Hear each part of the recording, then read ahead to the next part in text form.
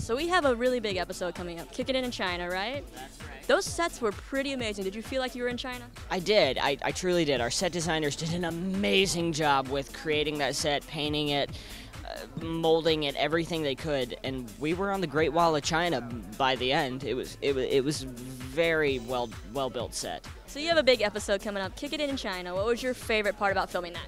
Filming with one of our guest stars named Matthew Moore. He is one of the funniest people alive.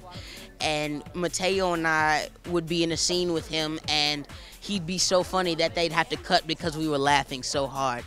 So it was definitely fun to work with Matthew Moore. And your characters in this episode get into quite an adventure dealing with some fortune cookies. Yes. Were you sick of fortune cookies after this episode? I will never be sick of fortune cookies. Fortune cookies are one of the greatest things on earth. I love fortune cookies so much. But they were actually really good. I don't know how many. I think we ate like 20 that week, maybe. But it was a lot of fortune cookies, and we still had a lot left over. So I'll never get tired of fortune cookies. What's the craziest fortune you've ever gotten in a fortune cookie? The craziest fortune? The craziest fortune was probably a blank piece of paper.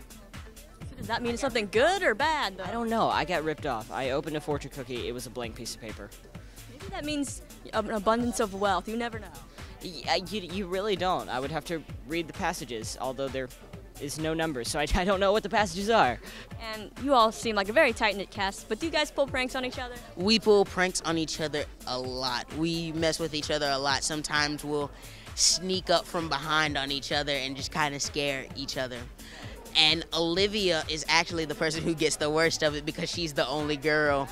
But it's fun working with all of them, and we just have a great time. And I hear all the casts on this lot are pretty pranksters. You know, very good friends though. Have you ever pranked any of these other sets? I have.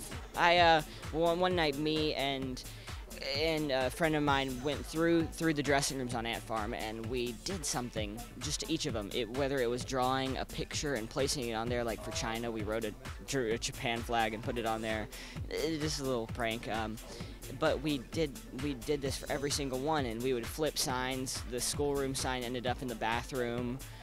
Just random things, and at first they didn't notice, and then later I'd just be like, why is that on the what is going on here? Have they ever retaliated?